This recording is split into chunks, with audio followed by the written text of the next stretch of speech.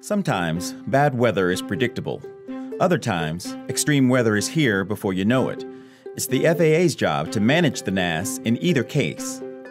We weren't managing severe weather events as well as we probably could. And we wanted to collectively and collaboratively take a look at what we were doing and what we thought we could do better to manage severe weather events in particular, but effectively to just take a look at traffic flow management strategies. NAS Vision is a command center initiated strategy between the FAA and industry for managing the National Airspace System during extreme weather. It started in 2013, not as a result of a specific storm or event, but from a proactive approach of taking a critical look at what they do as professionals and doing self-assessment to make improvements for the entire system. We want to make sure the air traffic facilities understand their role.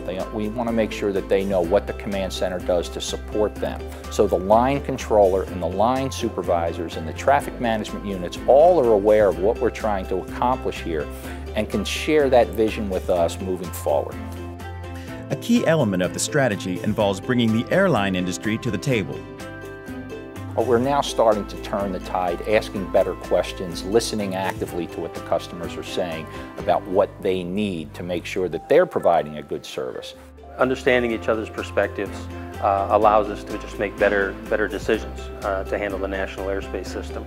All the challenges are unique and one person doesn't have all the answers, but together we can come up with the best answer. One example of NAS Vision at work is a change in one of the main traffic management tools, the ground delay program. We had managed that kind of flatlined. We would always put the same number across. So what we had done now is we are lowering the rates at the airports during times of really good forecasted impact, which now allows throughput to occur. Cancellations decreased by 25% from April to August of 2015 compared to the previous year. And while ground stops and delays were relatively unchanged, the duration of those stops fell 11%. NAS Vision was one of the winners of the Chairman's Citation of Merit at the 2015 ATCA Awards. Now they're continuing their efforts to take the show on the road in 2016. The road show will go to all 20 of the CONUS centers. And we invite with those all the TRACONs and towers underneath the centers to come visit and talk with us.